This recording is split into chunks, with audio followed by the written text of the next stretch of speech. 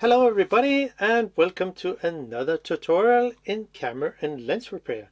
And this time I will continue with another lens which I want to show how you can adjust to use with an adapter. And so you put the lens on a mirrorless camera in this case, and it's the Super Multi Coated Takumar 3.5 and in the 135mm lens.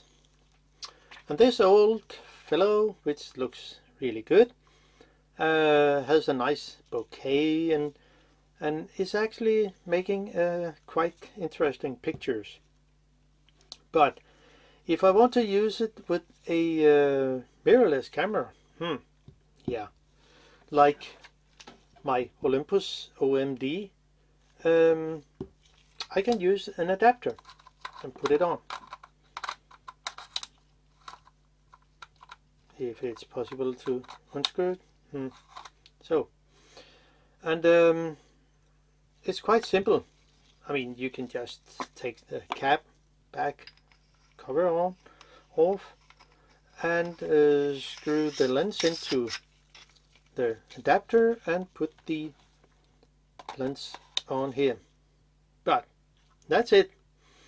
But what if the infinity, I mean, if you want to have the infinity, or maybe infinity in a closer range, I don't know, but if it doesn't really fit onto whatsoever mirrorless camera you have, well, there is a way to do that. So we just unscrew this, and put the cap on. We'll not use that. It's quite easy, I mean easy in a way, to do it, just so we know it correct. Now we need some tools, just a few.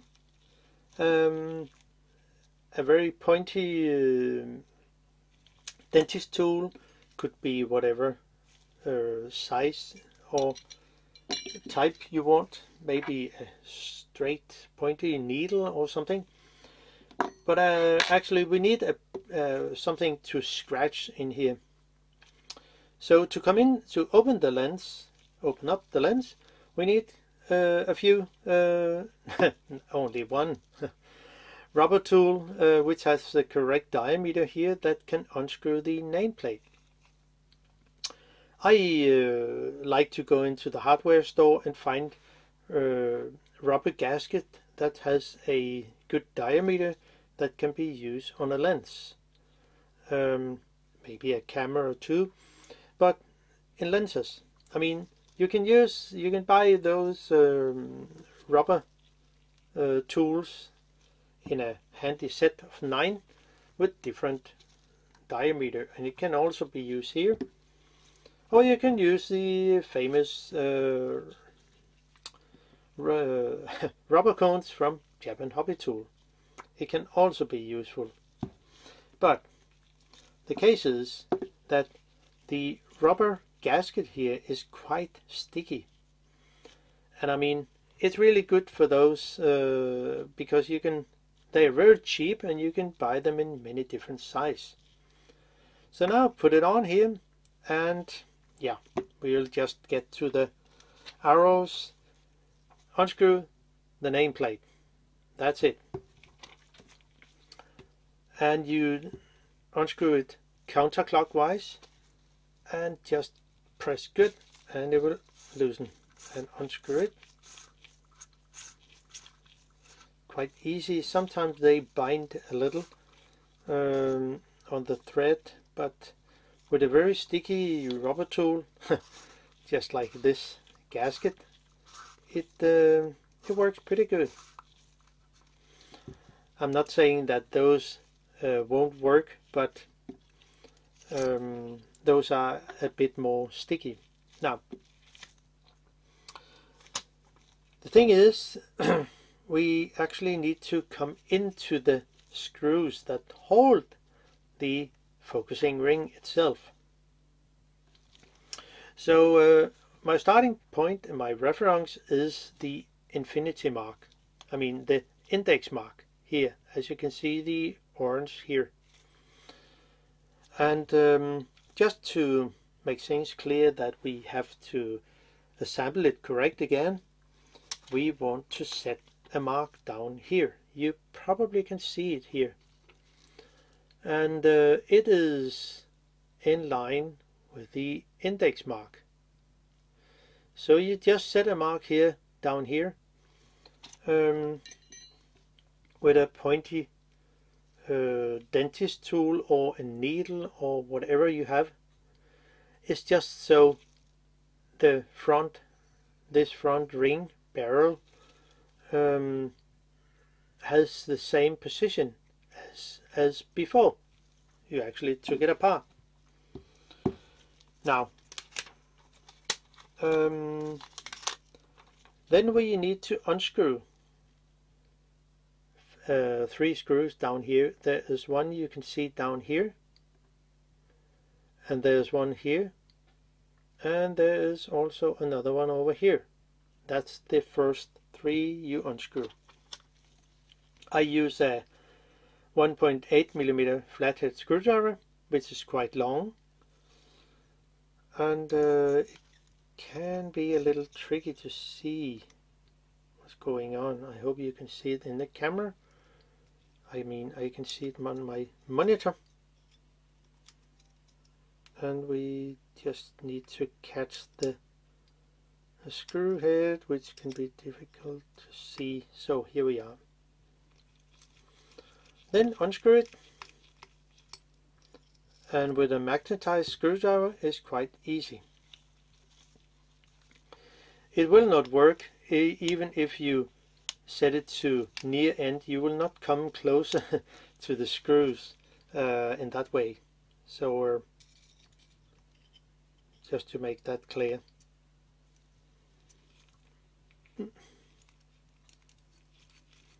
So we unscrew that. Out with that screw, and the last one.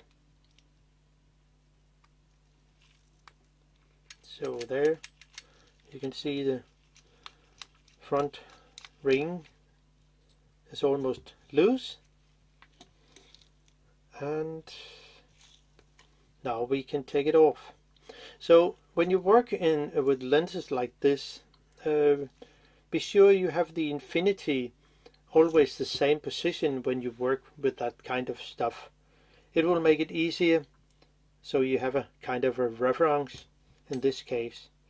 So just lift off the barrel here, which is just not, it's not something special,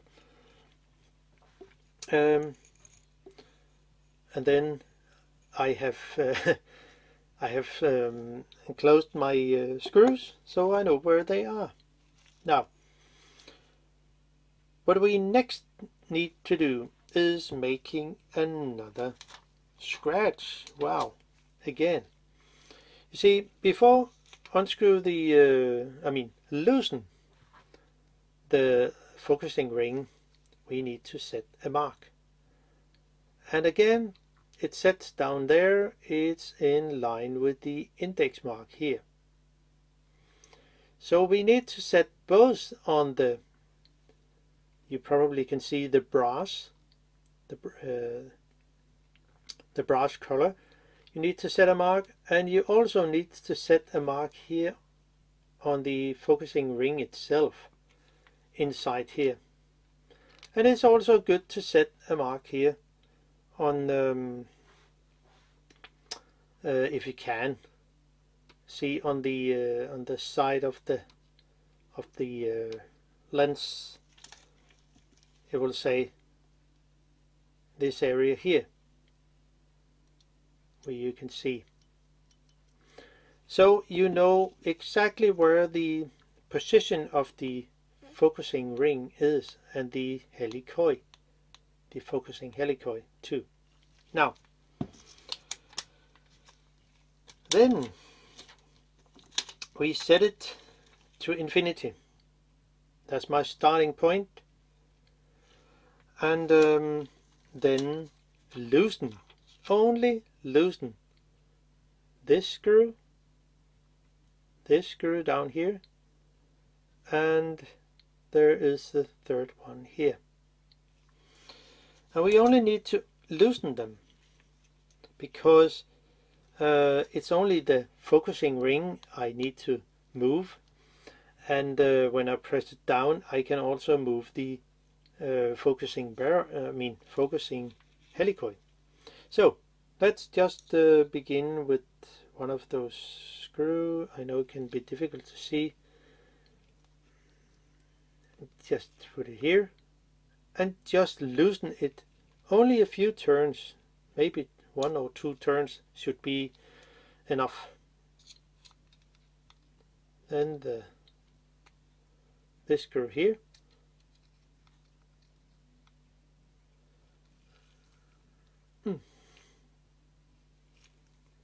They are not so easy to access, but you can see here they sit there. Now don't forget to set the focusing ring to infinity, and then keep your hands on it so it will not move. Then loosen the last screw just a little, so that's enough. Now then you can see I have my scratch hidden here, and I can move my focusing ring quite easy, but the focusing helicoid will not move. But if I press down on it, I can get it to, hopefully, I have to press enough, it will not move. Well, we can just screw it in a little so it's not that hard to move. But I can turn the, now I have screwed this in a little, then I can move it there. No, let's see, if I want the infinity, I want the lens closer to the sensor. So now I have moved the I've loosened the screw, sorry, loosened the screw here and this, all three, and move the focusing ring. So infinity is not there where it was. So I set it there, just give it a try, and then tighten the screw just a little. Then I can move the focusing system. It will say the focusing ring and the focusing helicoid, but it will not come so longer in. You can see if I set it there, something like that. Now if I move it to over infinity, look how little it will move. Well, it actually moves a lot. So that's maybe enough to get it to work with your mirrorless camera. And if it's not enough, well, it's not possible to get it any further because the focusing helicoid cannot move at all closer. Oh, maybe it can. Okay, how long will it go actually? So there, and we can give it another go. Let's see. Nah, it cannot come any further. So let's see how long it actually get. If I have my mark in here, in line with the index mark down here, look how much how much it move. So if we move it to over infinity, it's actually a lot. So it should maybe be enough for you, and I can just reset the focusing ring as it was because it fit in my case. Yeah, you can see if you press enough, you can get it to move, but you really have to try to press a lot. But you can see I can move it, and if I press enough, I can just set it to infinity again. There it is. So, and then if you are satisfied with the setting you want, in this case, well, just tighten the, oh gosh, difficult to see here. Just tighten the 3 screws and assemble the lens again and say, okay, that's all fine. Remember the mark here, it goes with the index mark down here.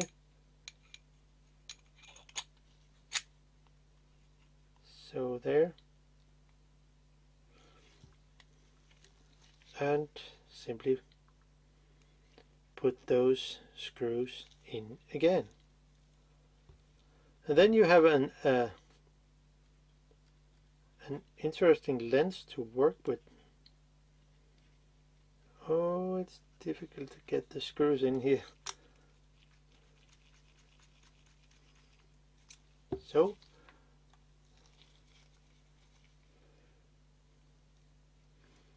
and those 2 long screws,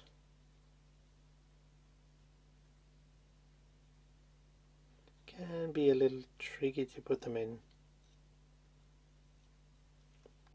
but it works.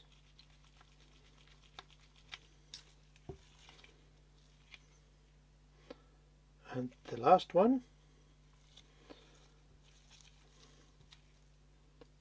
and it's interesting to see what those old lenses actually can do to the picture or the video. It can make it more interesting, like many new lenses with a very crystal clear and sometimes a bit boring in my case. Well, it depends on what you like. Or so now the nameplate on, and just screw it counterclockwise until you get the thread. Can sometimes be a little tricky. Click, it says, and I can just try to use some of the other, and it works pretty good.